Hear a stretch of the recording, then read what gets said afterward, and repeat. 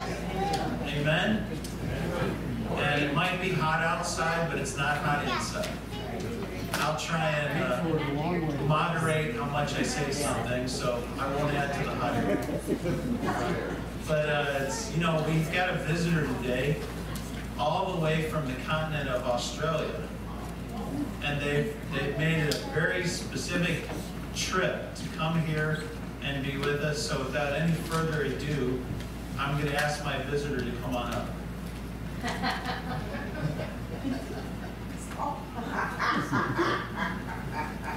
Hi, mates.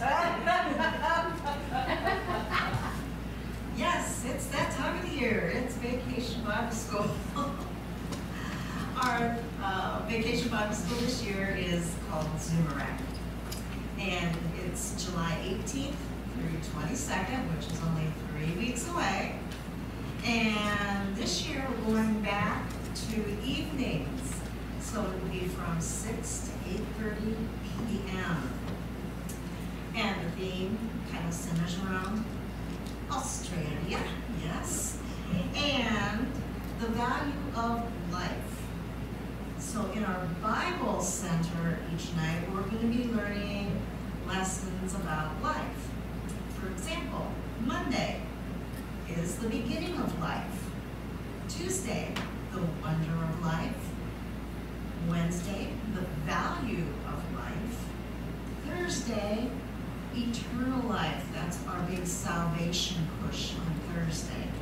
And then Friday, the purpose of life. What do we do with our eternal life? And of course, we all know we're supposed to serve. So, how can you help me out? Well, I have my workers, and thank you very much, workers. But how can the rest of you help? Well, number one, on the bulletin board as you come in the building, you're going to see a bunch of boomerangs. Thank you to the Laps for those beautiful boomerangs. Yes.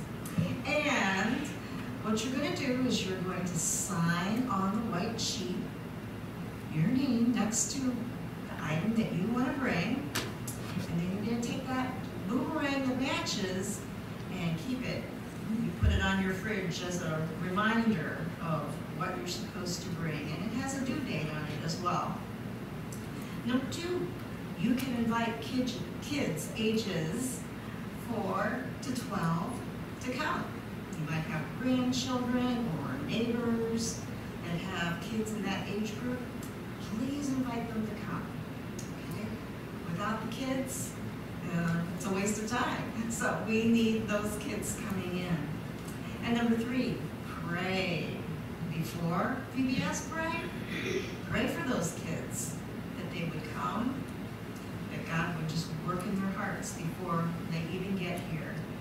And that during Vacation Bible School, really pray hard that through these lessons of life, they would learn more about Christ and be willing to consider accepting Him as their Savior, because that's the goal. This is a ministry of reaching children for Christ.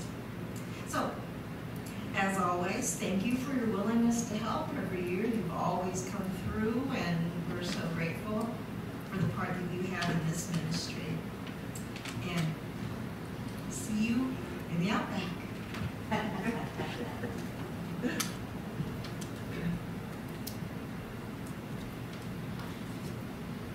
Now be sure during greeting, ask her why she wasn't wearing the hat more. You'll enjoy hearing that, why she's not wearing the hat as much.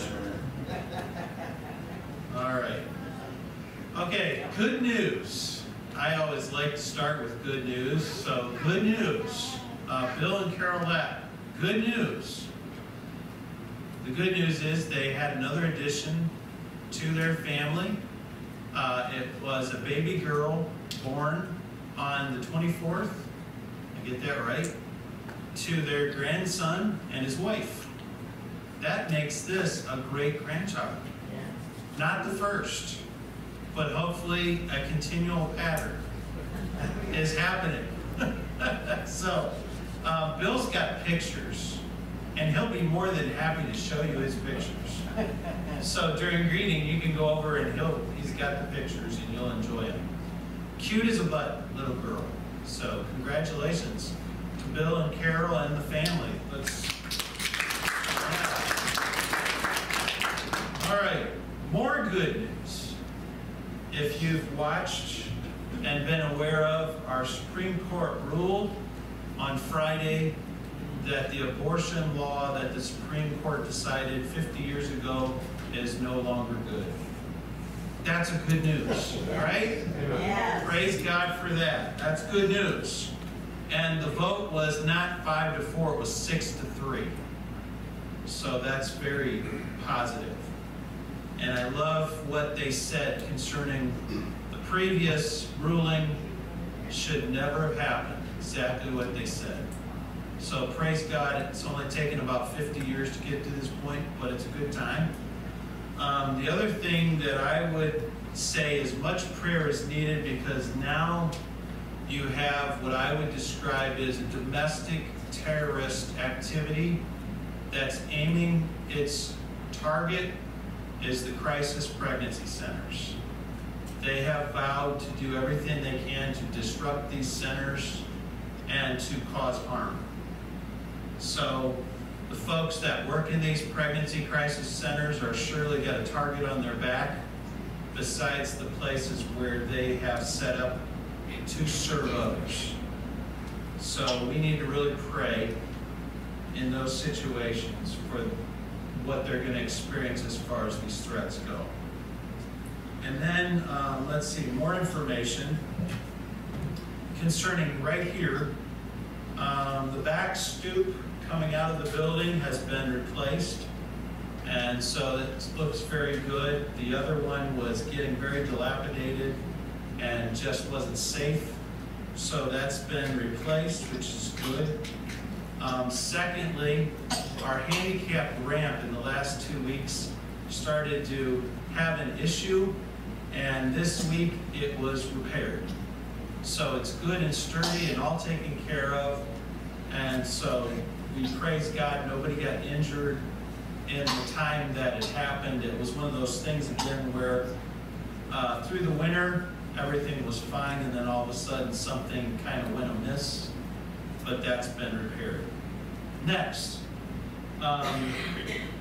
the man that oversees the resurfacing of our parking lot called me on Thursday to let me know that they will be coming on Tuesday to redo the parking lot. So it's been 3 years since we had it done, so they're coming to do it on Tuesday. So it'll be resurfaced and it will look much better when you show up next Sunday.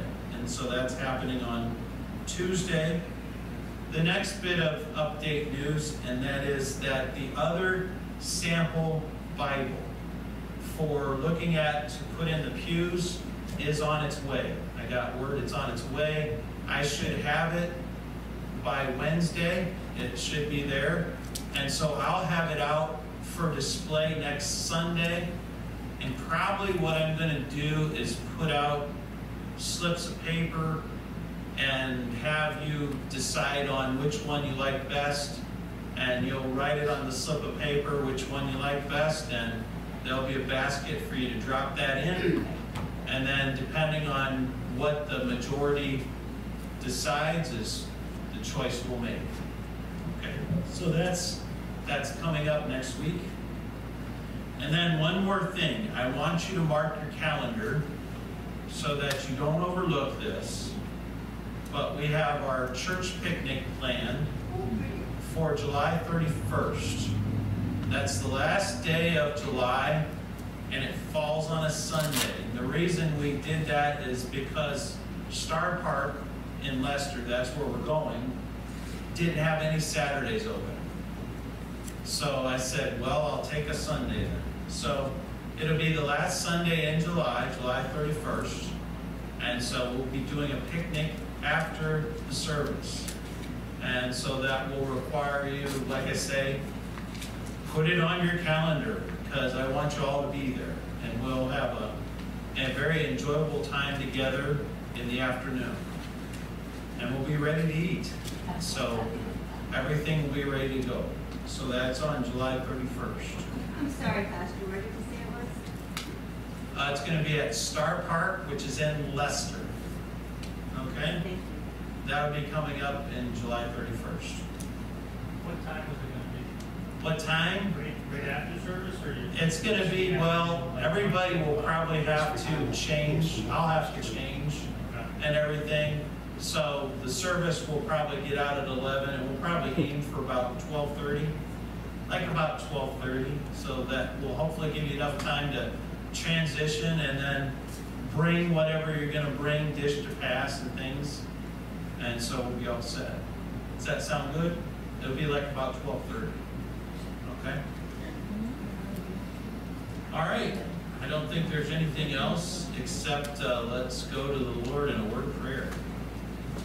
Heavenly Father, we're thankful and grateful for this opportunity to be together.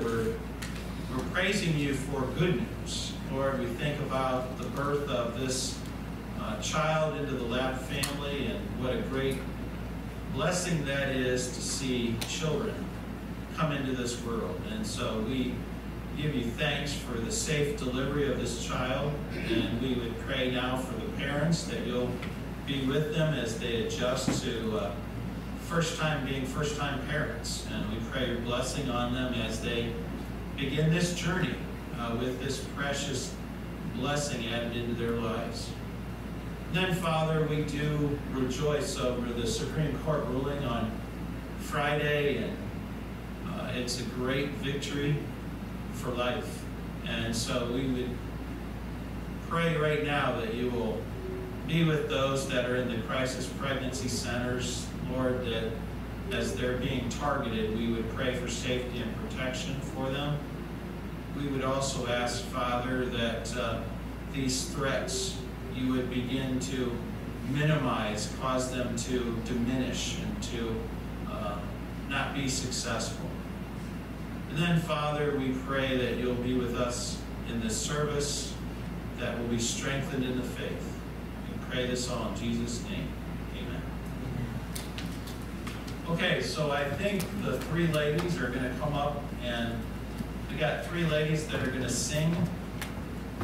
So they're going to come up, and whatever else we need to know, you'll tell us, right? Okay?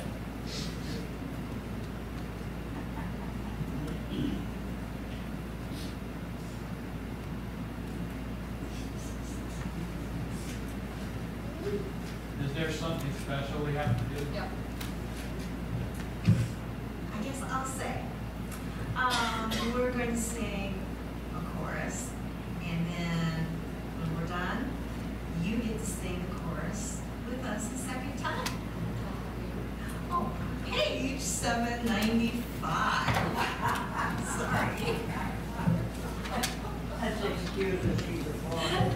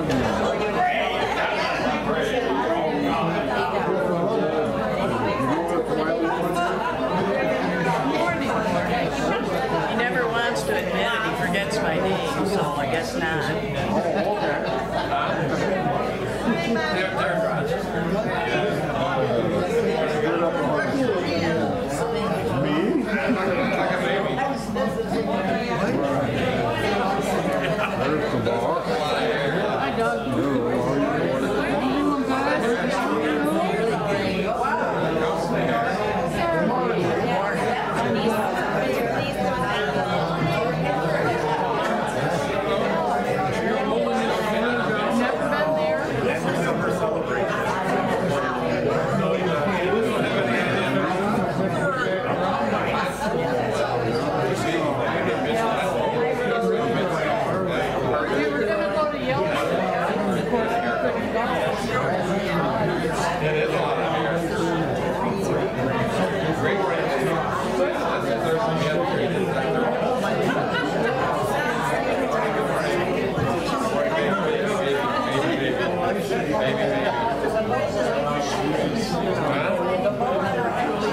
Yeah, I know. 8 pounds, 9 ounces. 21 inches. Huh? That's pretty big, yeah.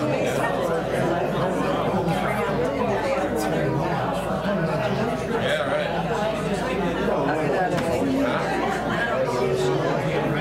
Riley. That's Riley,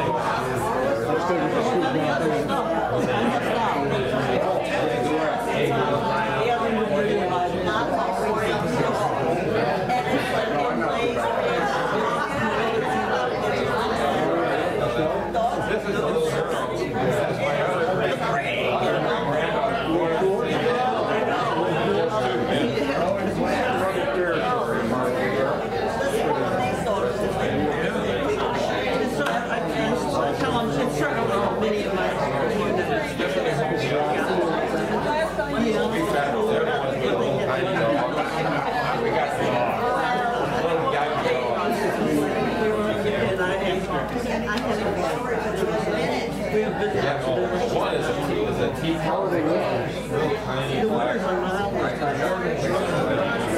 Unless you go way in there, these kids are going to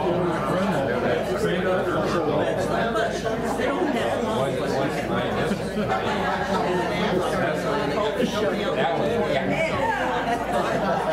plan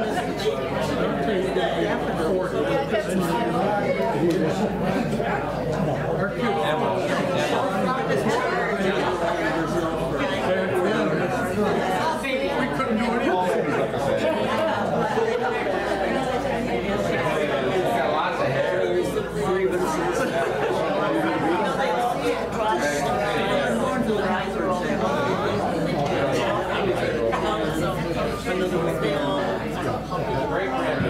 Not too much.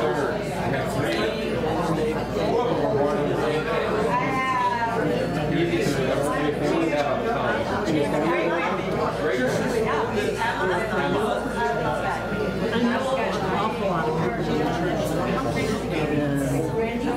And in the Baptist Church, they're big issues. I'm not trying to tie you.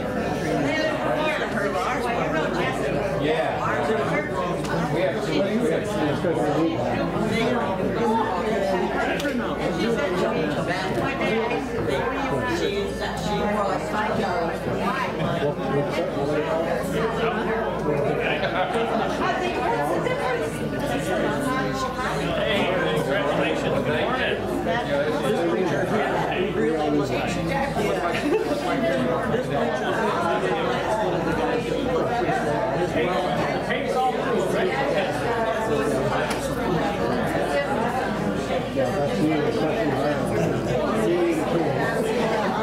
We need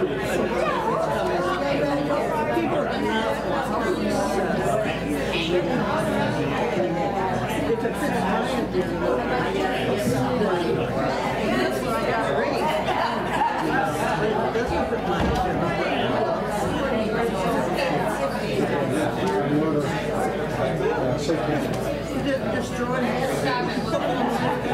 They boarded up my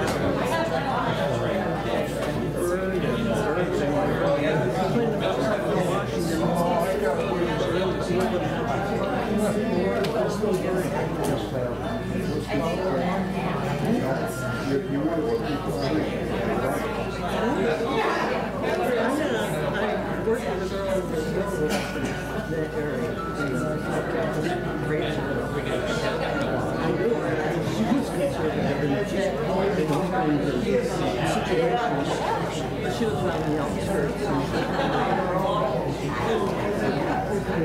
Read all those accidents. Yes, we did. Over cricket time. Guys, there ain't cricket in church. Yeah, me too. Can I have the other one when I get home? Well, somebody is.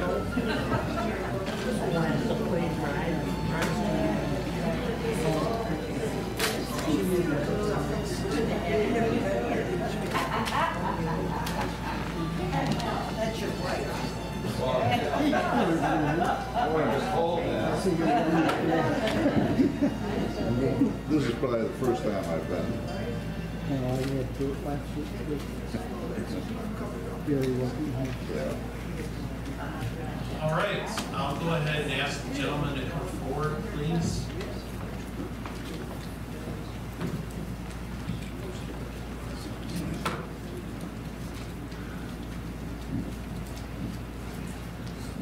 All right, let's go to the Lord in prayer.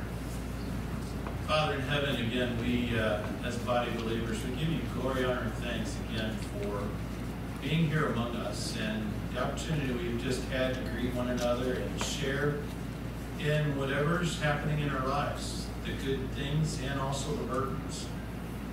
We also, Lord, this is a great opportunity for us to continue to share with each other and also share in the ministry, your ministry.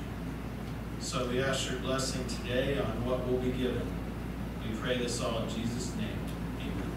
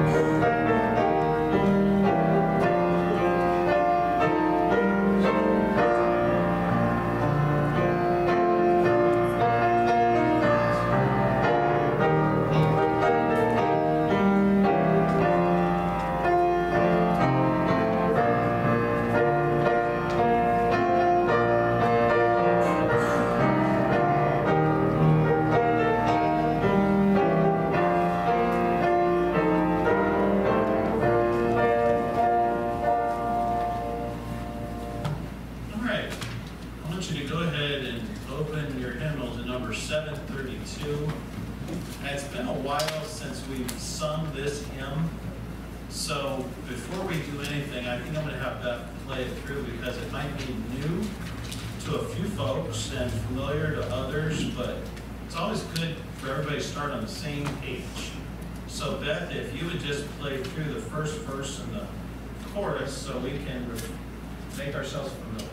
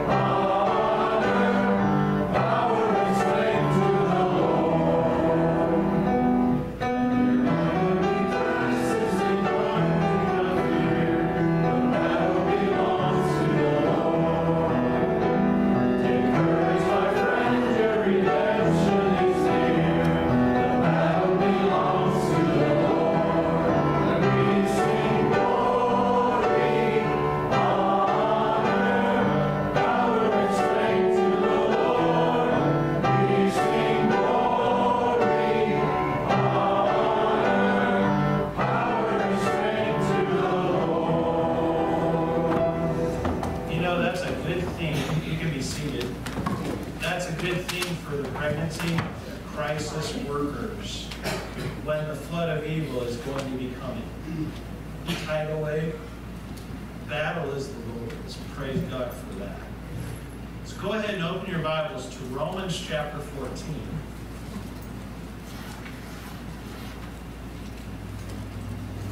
Romans chapter 14. We're going to do a little review of what we studied previously in this chapter, and then we will finish the chapter. We'll pick up where we left off, partway through it, and go to the end of the chapter. We're going to start with Romans 14 and verse 1. And this is what we find written. Him that is weak in the faith, receive ye, but not to doubtful disputations. So as we begin studying this chapter, we learn that conflicts among us as believers can easily erupt.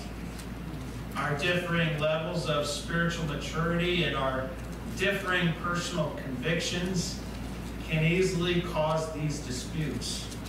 And the things we usually get into disputes about are doubtful in terms of clearly being right and wrong. It depends on our background in view of our experiences and our upbringing as to what conclusion we will make on these matters that are called gray issues.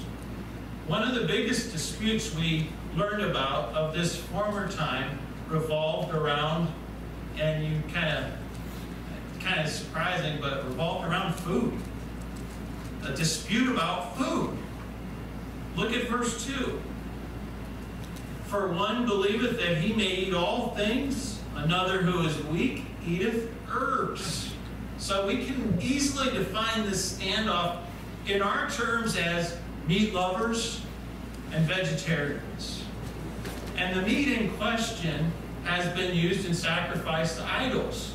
Now, churches throughout the Roman Empire were having conflicts on this topic everywhere. That's the truth. Now, listen to this excerpt from Paul's letter to those living in Corinth. Next is your question about eating food that has been sacrificed to idols. On this question, and I love how he writes this, on this question, everyone feels that only his answer is the right one. Does that sound familiar today? Only his answer is the right one. But although being a know-it-all makes us feel important, what is really needed to build the church is love. If anyone thinks he knows all the answers, he is just showing his ignorance. But the person who truly loves God is the one who is open to God's knowledge. So the challenge for all of us in Christ is what? To remain humble. Instead of giving into what? Our pride. You see, proud people think they know everything. My wife would look at me and said, "You're a good one to talk." Because I've been in that position quite often. They think their answer is the only right one. Right here. Yes. But here's the point. Only the humble can love God and remain ready to do as God instructs concerning any dispute, which is what? To act in love toward those they disagree with. You know, as I'm just thinking as the ideas are flying by, I usually will catch one as it flies by. And you know, as thinking about this, wouldn't it be grand if we were in a dispute with someone and it was starting, the attention was starting to raise, and we just stopped what we were doing, looked right at them and said, "You know what?" And they'll probably, their eyes will be bulging out like, "Well, what? I love you." What might that do to that dispute? Yeah, I think it might lower the temperature, right? I love you. Because I can see in you the glory of my King, Jesus Christ. Wow, that would be an interesting way to answer a dispute. So, what are the instructions we learned previously concerning this dispute? Well, look at verse 3. Let not him that eateth despise him that eateth not, and let not him which eateth not judge him that eateth, for God hath received him. So there's some don'ts here that we are being told about. First of all, don't condemn those who differ from you in this dispute. Here's another don't. Don't accuse them of being less spiritual than you because they don't behave exactly like you do on this topic. Those are two big don'ts. And then, here's the positive. God has accepted both of you into his kingdom. Are we wiser than God in refusing to accept one another? And I'd say no, not by a long shot. I'm not wiser than God in saying I don't accept you because you don't think like I do. No, that's not a good path to take.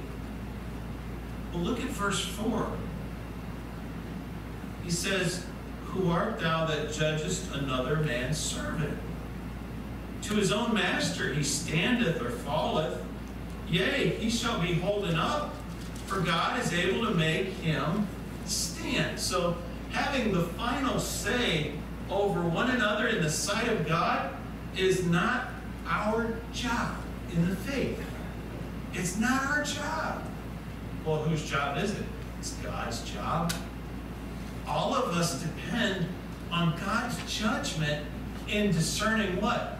If we've taken a step in the right or in the wrong direction concerning any gray issue that's open to what? Interpretation. It's only what God thinks which should matter in any position we take involving these gray issues.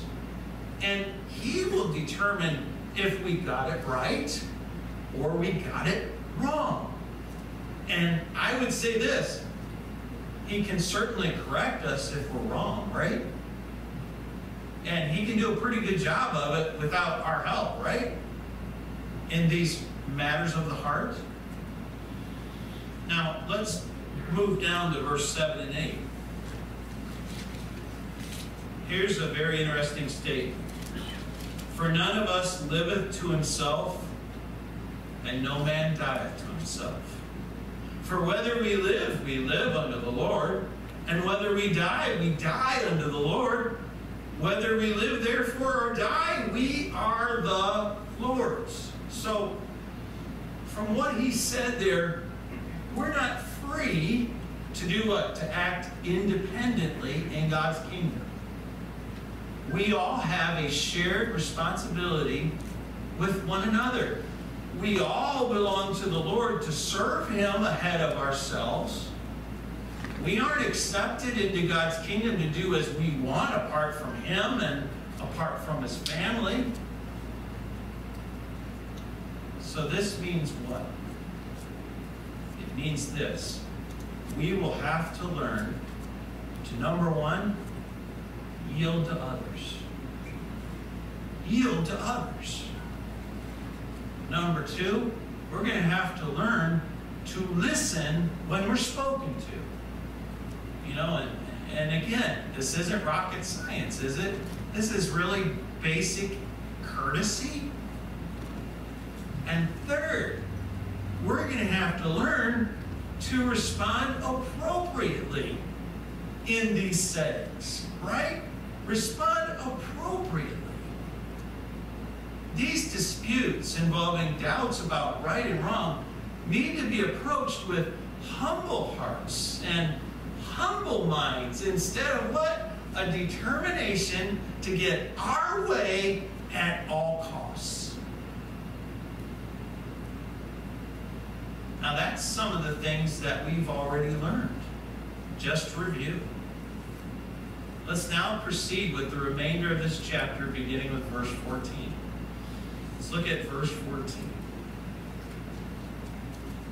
I know and am persuaded by the Lord Jesus that there is nothing unclean of itself. Again, the topic for consideration is meat. Paul is confident that Jesus at some point declared all meat free of the ability to make us unclean spiritually. He's confident. And so we might ask, well, is this knowledge public for all to see? And he'd say, yes. Then the next question is, well, where can we find it? Let's go to Mark chapter 7. The Gospel of Mark chapter 7.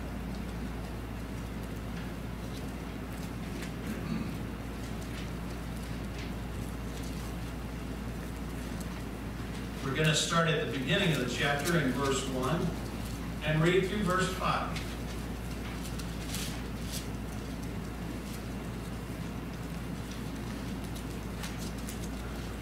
Mark chapter 7, verses 1 through 5. Here's what we find written. Then came together unto him the Pharisees and certain of the scribes which came from Jerusalem. We might say from headquarters. Okay? And when they saw some of his disciples eat bread with defiled, that is to say, with unwashen hands, they found fault. For the Pharisees and all the Jews, except they wash their hands oft, eat not, holding the tradition of the elders. And when they came from the market, and when they come from the market, except they wash, they eat not. And many other things there be which they have received to hold, as the washing of cups and pots and brazen vessels and of tables.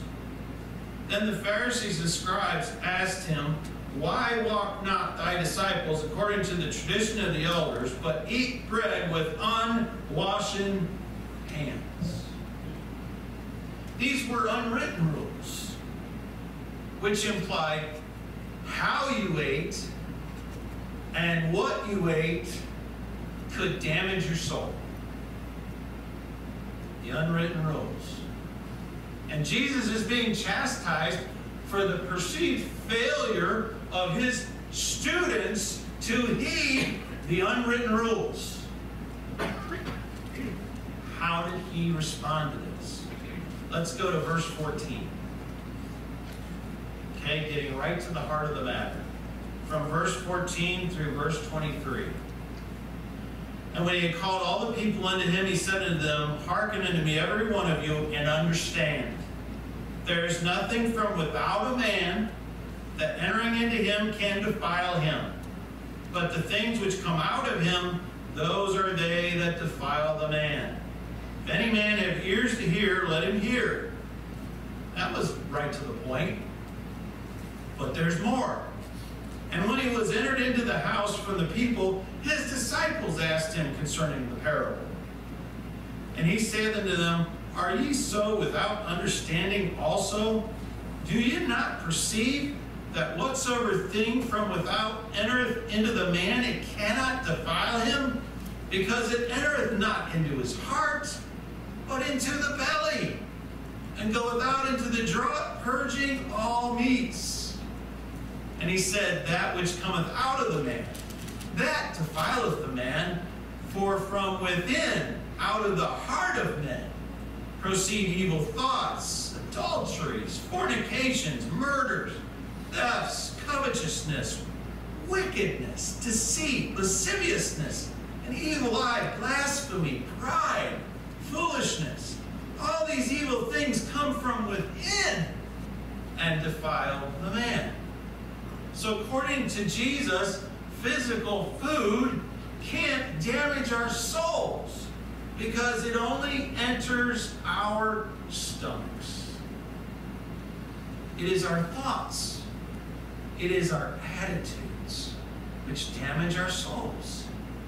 These things make us evil rather than the food we eat. Now those with a strong faith know this, like Paul does, and feel free to partake of any food, including what was formerly used in the worship of idols. Now, even though this is true, there's an issue which the strong can't overlook. You might say, what is the issue? Okay, let's return back to Romans 14 from our little excursion into Mark. Romans 14 and back to verse 14.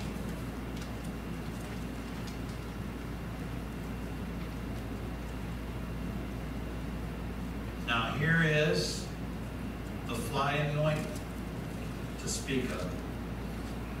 Verse 14, he says, "But to him that esteemeth anything to be unclean, to him it is unclean." Some in the faith at this time don't see it the way the strong do. In their mind, this meat is tainted by any association with idols. It's tainted. That's it. How can this be? How can they have this attitude? How can they think this way? Well, listen to these comments made by Paul to those in Corinth to really give us clarity. He writes, "So now, what about it? Should we eat meat that has been sacrificed to idols?" Well, we all know that an idol is not really a god. And there is only one God and no other. According to some people, there are a great many gods, both in heaven and on earth. But we know that there is only one God, the Father, who created all things and made us to be his own. And one Lord Jesus Christ, who made everything and gives us life. And we're all amen and amen. However, a great word to start, right? However, some Christians don't realize this. All their lives, they have been used to thinking of idols as alive and have believed that food offered to the idols is really being offered to actual gods. So when they eat such food, it bothers them and hurts their tender consciences. Just remember that God doesn't care whether we eat it or not. We are no worse off if we don't eat it, and no better off if we do.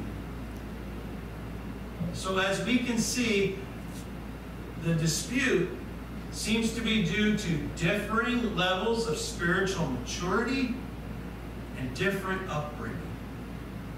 Those with a background in idolatry struggle with any association to that former life. Now, there are similar examples today of those in Christ which struggle with some issue in their past too, right? I mean, we can throw out the big ones. We can think of an alcoholic got saved, but that person might struggle with alcohol. Makes sense. We can definitely see a potential conflict over the meat, which others can eat freely apart from any inhibitions about it. What do these brothers and sisters in Christ with differing convictions do as they sit down to eat together? Oh boy. It seems the burden of acting selflessly falls more heavily upon the shoulders of the strong, not the weak. That's very important. How? Look at verse 15. He says, "But if thy brother be grieved with thy meat, now walkest thou not charitably."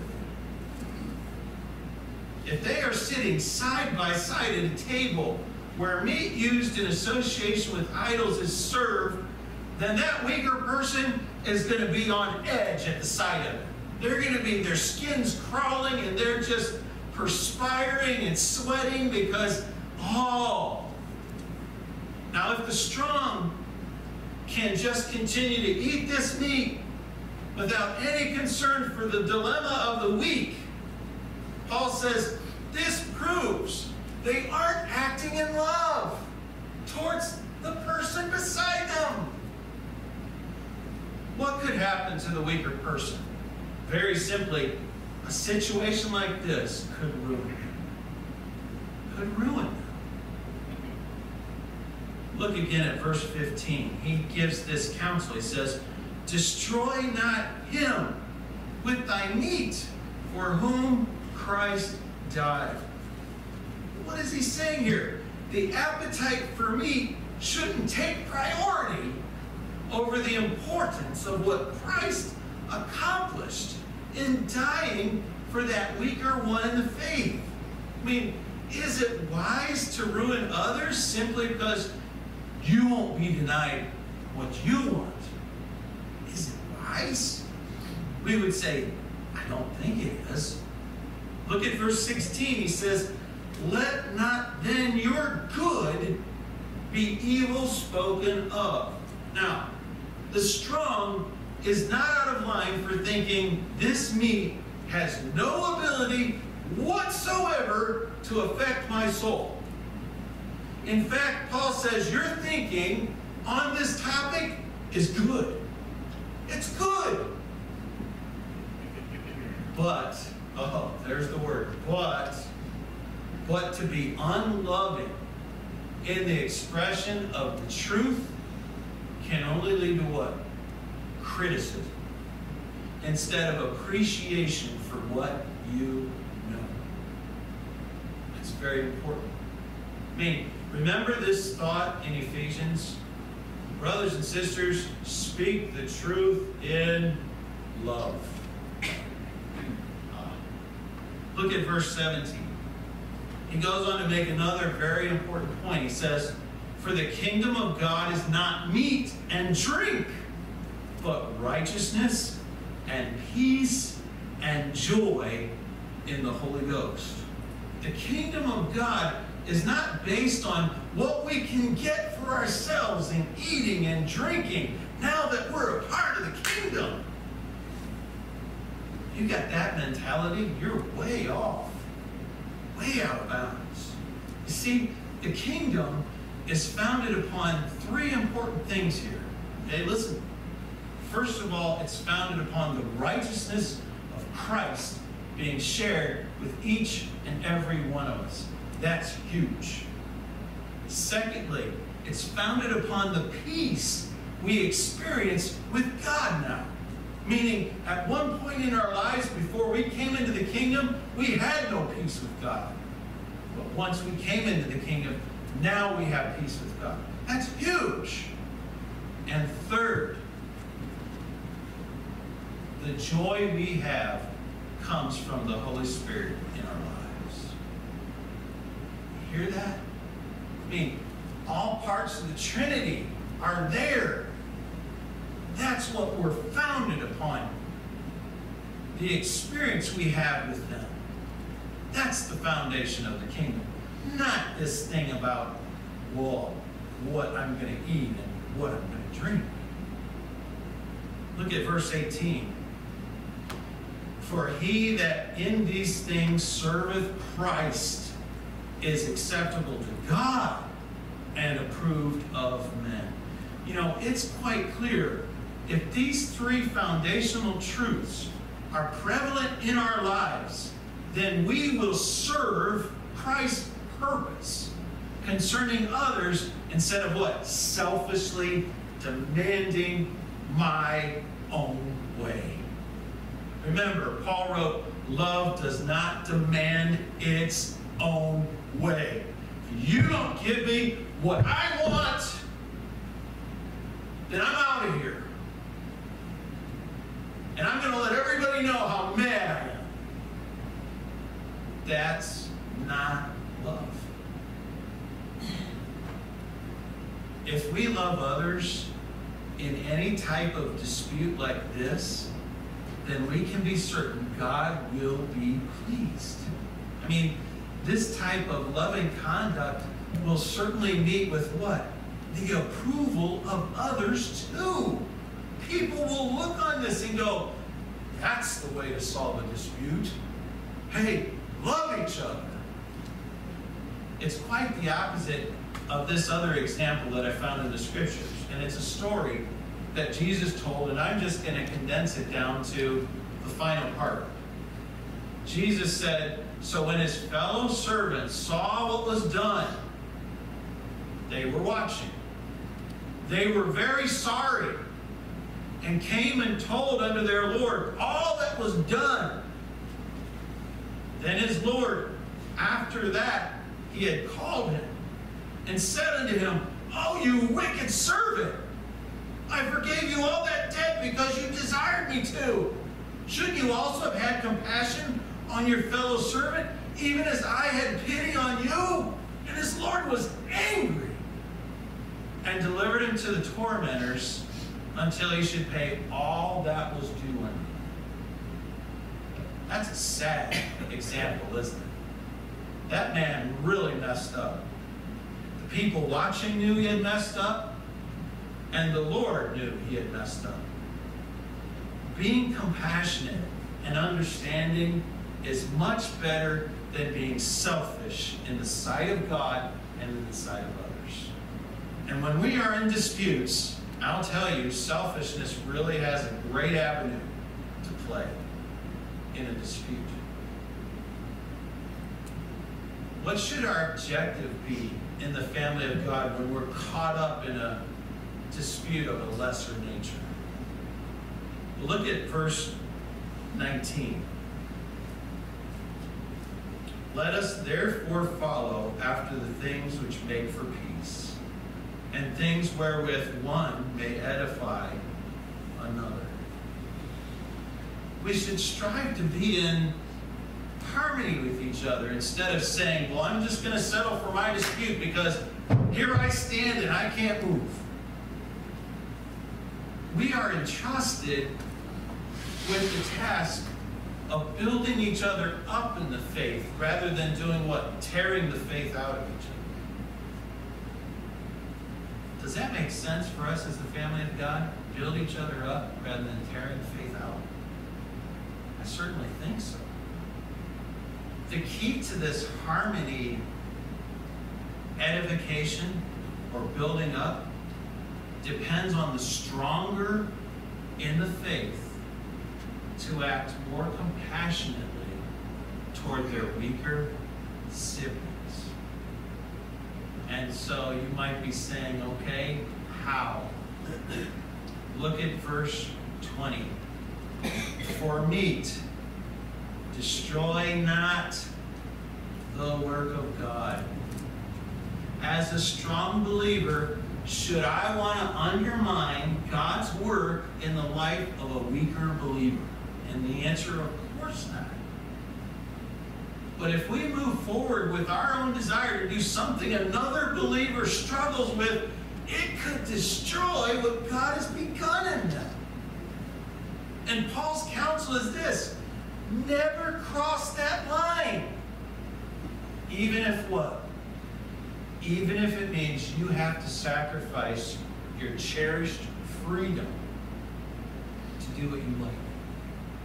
You mean even if I got to give up something I was counting on doing? Paul says, yes, give it up in order to save your weaker sibling. Give it up. Give up your freedom to do that. That's a hard thing to do in America, isn't it? Especially among Christians. In a dispute. Look again at verse 20. He says this, he goes, all things indeed are pure. You know, and then like, as a strong believer, you're playing with my mind here. All things are pure. Here's a confirmation to the strong that your thoughts on the topic of meat are correct. You are correct. But being correct on any topic doesn't give anyone the right to trample a weaker believer. To just trample them and bulldoze them and push them down. Look again at verse 20. He says, but it is evil for that man who eateth with offense. It's evil to trample on those who struggle with a particular issue when you're fully aware this is a great predicament to them.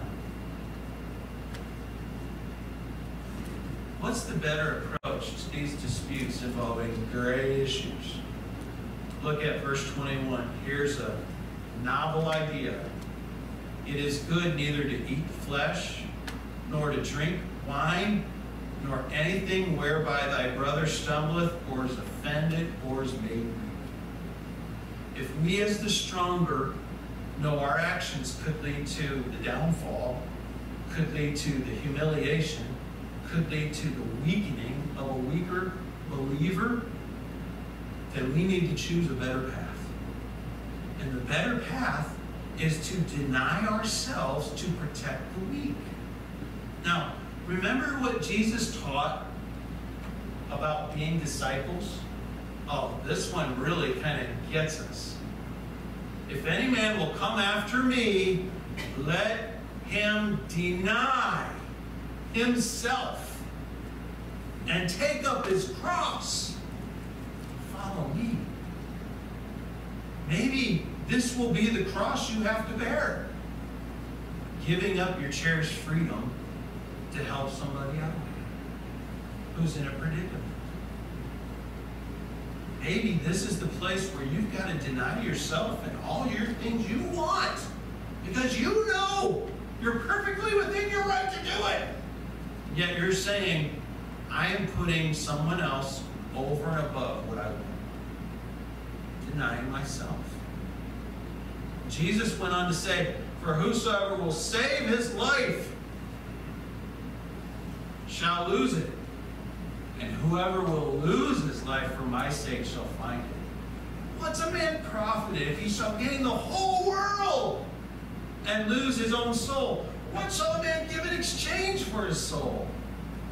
Now, I certainly think sacrificing our life for another person's good in God's kingdom, that's a good measure of our devotion to Jesus.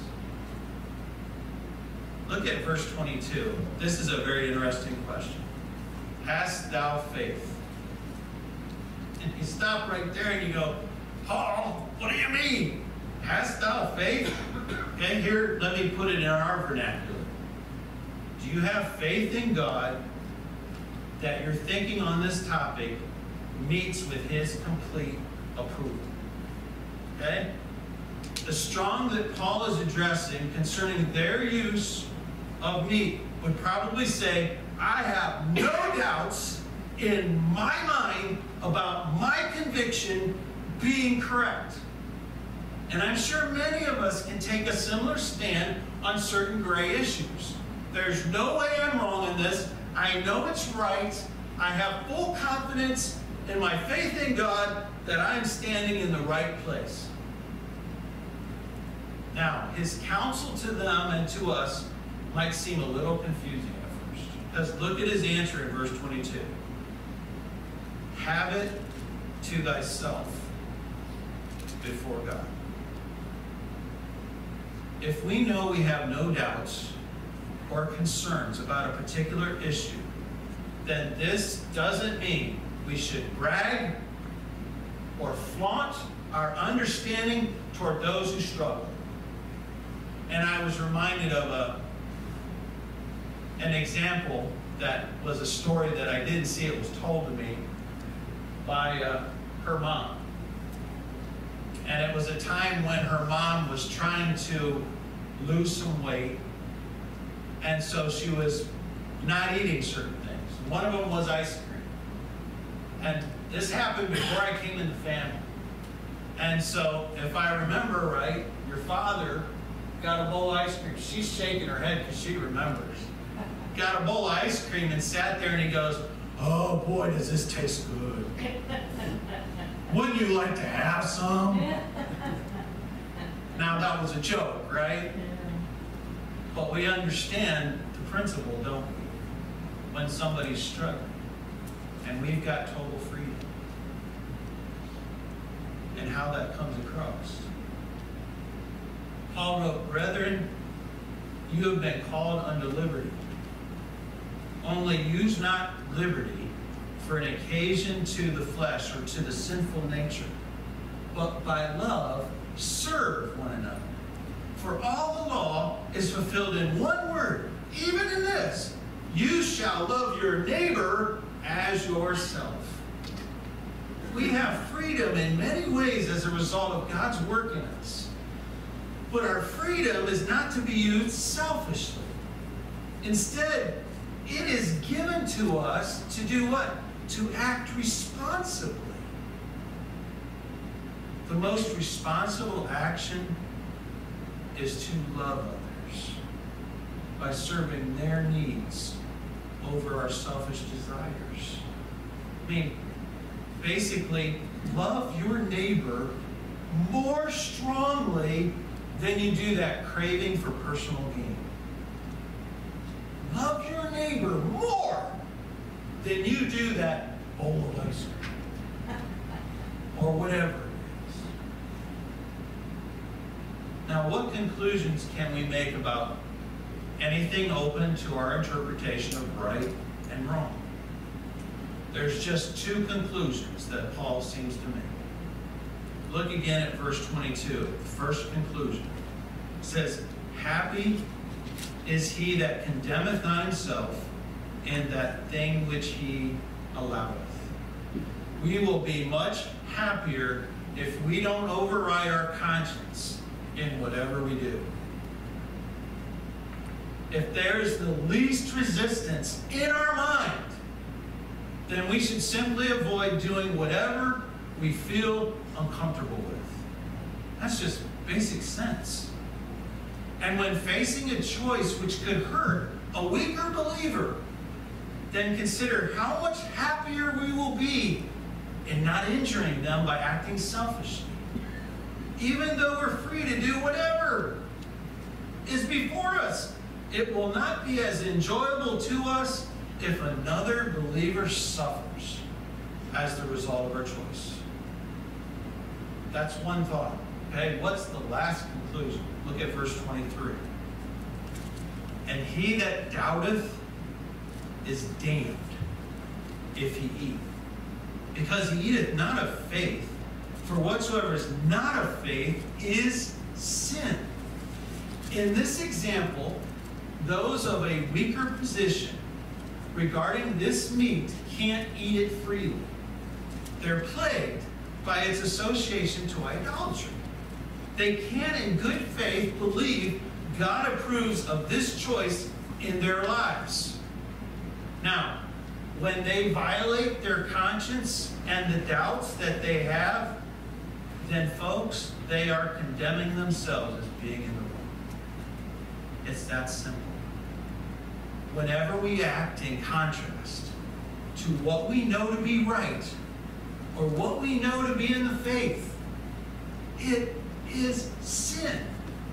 We are teaching ourselves to defy whatever boundaries are in place in our lives for our good. We're saying, I don't care, I'm doing it anyways. And any action of defiance is sinful when it involves the inward man. As we conclude this important study, I'm reminded of this account, which is very familiar to many of us. Are you ready? "And the Lord said unto Cain, Where is Abel your brother? And he said, I don't know." Was he telling the truth? He wasn't. It was a lie. And then his next comment was this: "Am I my brother's keeper?" And God said, "What have you done? The voice of your brother's blood cries unto me from the ground." They answered concerning a lack of responsibility for a brother came from a wicked man who just killed his brother. Certainly, we are our brothers and sisters' keeper in the kingdom of God. We are the protectors of the weak among us, just like we knew to be if we had younger siblings in the family we grew up in. And parents would often say, now watch out for your little brother and little sister. Why? Because we know we are their keeper. We are their protector. And you know something that I think we've learned over time is we don't argue with the young. Think about it. We don't argue with the young.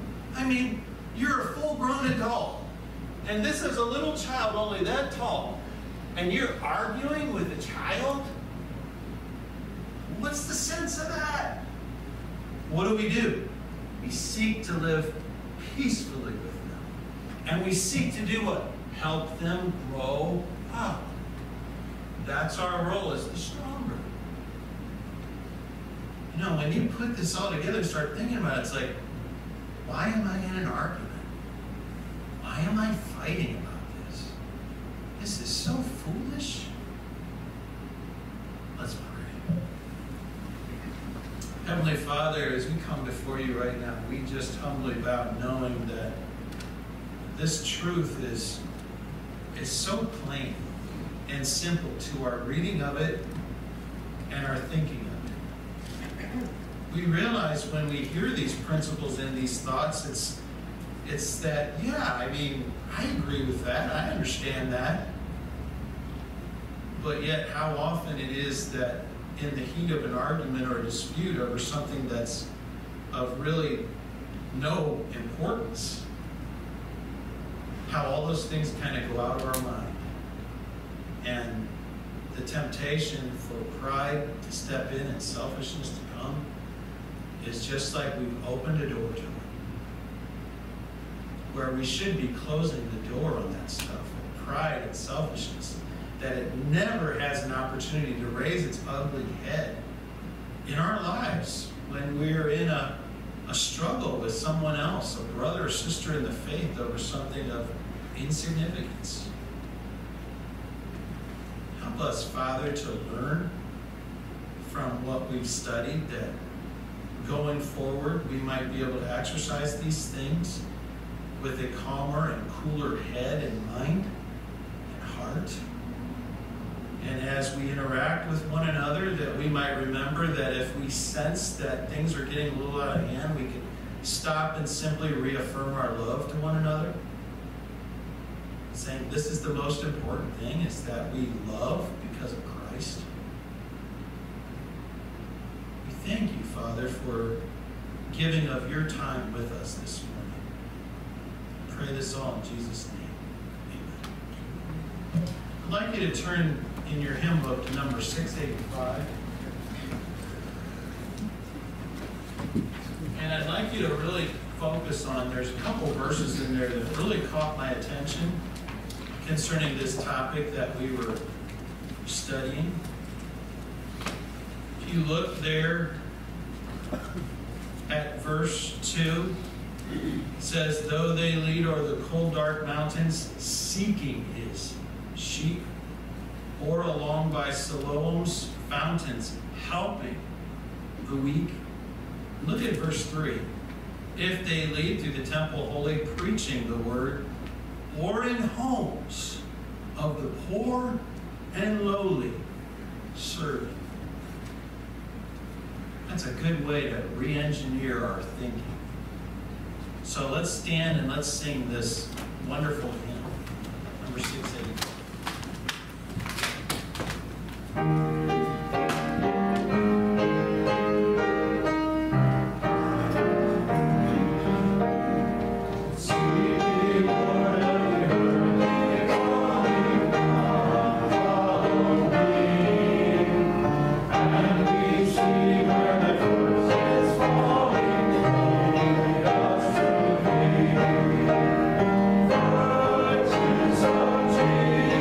Jesus, and make all that way.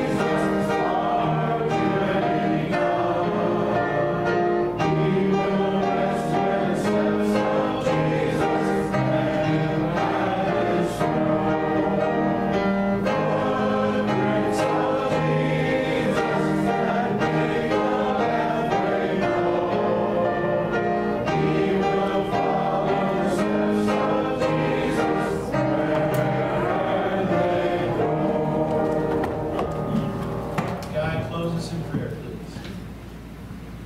Heavenly Father, we thank you for today's message. We thank you for the reminders we have that if we have a strong faith in you and in Jesus, then we need to be loving to our neighbors and loving to those around us. And loving is to give sacrifice. And if a Christian that is weaker than we are feels that something is wrong, we shouldn't be doing those things to make their faith waver, but to give it up and stand by the weaker Christian and help build them up so they might get a stronger faith in you, a stronger relationship with you, that they might be able to just grow in their relationship. We just ask all this in Jesus' name. Amen.